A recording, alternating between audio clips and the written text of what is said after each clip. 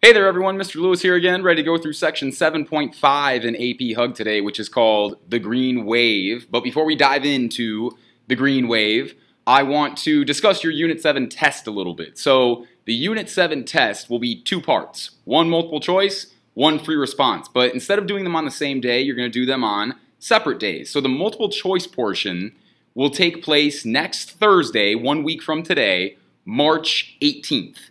That's the multiple choice section. The free response section is going to take place the following day, next Friday, March 19th. So two separate sections on two separate days. We're going to wrap up with all Unit 7 content and notes today and tomorrow. There's only two sections left.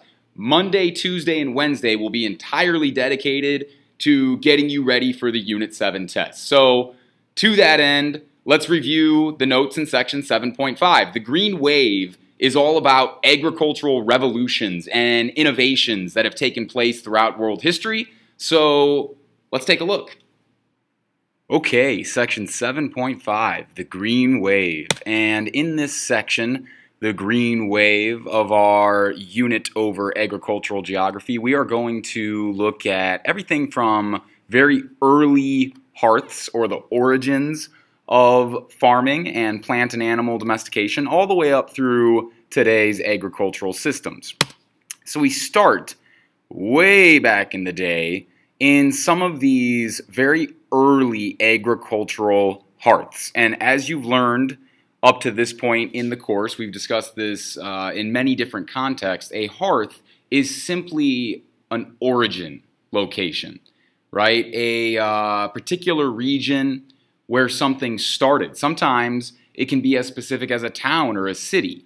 In these cases, we're looking at general regions, and here's why.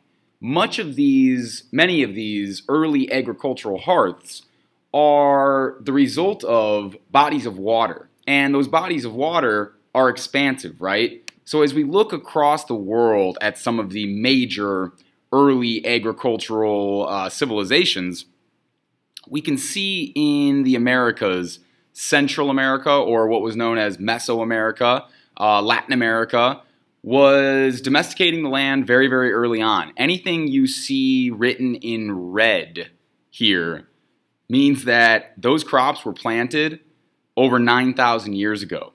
So in Mesoamerica and Central America, we see squash being grown over 9,000 years ago. Peppers, 7,000 to 9,000 years ago. And then, of course, a bunch of other good stuff, right? Sweet potatoes, maize, beans, stuff like that.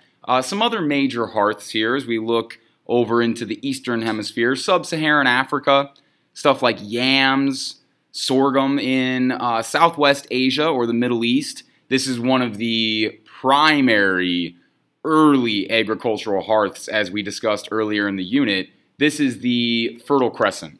This is ancient Mesopotamia, where things like barley and wheat and oats and rye were grown over 9,000 years ago. This is often attributed as the earliest hearth of domestication of the land, or agriculture. And then over here in East Asia, we see very early rice farming, right, over 9,000 years ago. And a lot of rice still grown in that region of the world today. It's one of the primary agricultural sectors in East Asia. And then finally in Southeast Asia, we get some more fun stuff like mango, coconuts, what have you. But these are some of the major early agricultural hearths. One more that I want to point out, because it is important, is the Indus Valley. The Indus Valley was in India, or is in India, and it was one of the, not just the first agricultural hearths, but one of the first major civilizations in the world down here. Now, how do we get from there to where we are now? One step at a time. First comes the agricultural revolution. This is what's known as the Neolithic Revolution, or the first agricultural revolution. It was the first time we see the domestication of the land, or practicing agriculture, practices in agriculture actually taking place on a widespread scale. So whoever the first ones were, others caught on fast and realized what a great thing this was to be able to domesticate the land, let the land literally feed you, right, and sustain not just your life, but your family's life, right, and the people around you's lives, with the earth, with plants and what they give you. So this idea, of course, was very, very big and very popular. And through diffusion, mostly relocation diffusion, these practices were passed along. And then we get the Columbian Exchange. So moving forward many, many, many centuries here, okay, thousands of years, we get into the 15th century, when we have a lot of exploration going back and forth across the Atlantic Ocean here, right? The Columbian Exchange, named after Christopher Columbus, saw all kinds of goods brought from the Americas to Europe, Africa, Asia, and then, of course, many goods brought back to the Americas. So coming from the Americas were things like pumpkins, tobacco, turkeys, sweet potatoes, pineapples, peanuts, all kinds of good stuff. And then coming back to the Americas from Europe, Africa, and Asia were things like onions, citrus fruits, grapes, bananas, sugarcane, right? Peaches, all kinds of new stuff, but also many grains, livestock, additionally, viruses and diseases, things like smallpox, influenza, that people in the Americas would not have any kind of immunity built up to, right? So there was some good with this, but there was also some bad with this, and we've discussed some of the positives and negatives of these early exchange routes, these early trade routes before in this course. So from the Columbian Exchange, right, from all these goods going from the Americas over to Europe and Africa and Asia, and then back to the Americas from those locations, through this exchange there are all kinds of new plants and animals that are being domesticated across the world. But that's in the 15th and 16th century, right? And as we get into the 17th century, so now we're in the 1600s, the second agricultural revolution comes about. There are two main factors that contribute to the second agricultural revolution. One is crop rotation, not growing the same things over and over and over and over, but growing different crops and letting the land sit fallow at times, meaning letting it sit unplanted to sort of recoup and regenerate its nutrients, right? To become more fertile soil. That's what we call fallow, letting the land sit fallow. Well, crop rotation is a very effective method. And also, with the advent of crop rotation, we see new technology coming out, new farming technology, new plows. A new plow makes it much easier to farm greater plots of land with fewer laborers, right? Fewer farmers. So it leads to really being able to farm more extensively, which leads to better diets because there's a greater food supply, more consistent food supply, longer lives, more people, a greater population, and because less workers are needed to actually farm the land, now we have more workers and specifically a surplus of workers, more unemployed workers. This draws many of these workers eventually who are looking for better income or looking for a job in general or looking for new opportunities. This is a time of great change, especially over in England, right, where the Industrial Revolution is going to take place very soon. These workers are going to come in handy. We're going to see all of these additional workers flood to the factories, and in those factories they're going to find a lot of jobs because this Industrial Revolution is coming about. So the second agricultural revolution helps lead to the Industrial Revolution through these effects here and causes, right? They're both effects of the second agricultural revolution and causes of the Industrial Revolution. Finally, we get closer to today. Okay, up through today and really starting in the 1960s, we've seen the Green Revolution, also referred to as the third agricultural revolution, taking place with high-yield seeds, increased use of chemicals, and new technology in general, specifically though, with machinery, right? Mechanized farming and a lot of it automation in today's day and age. But there are positives and negatives to all of this. The positives are we have huge crop yields, these massive yields, which leads to massive profits for companies and for big-time farmers, and a lot of automated operations. So it takes some of that hard labor off the shoulders of some of those farmers, right?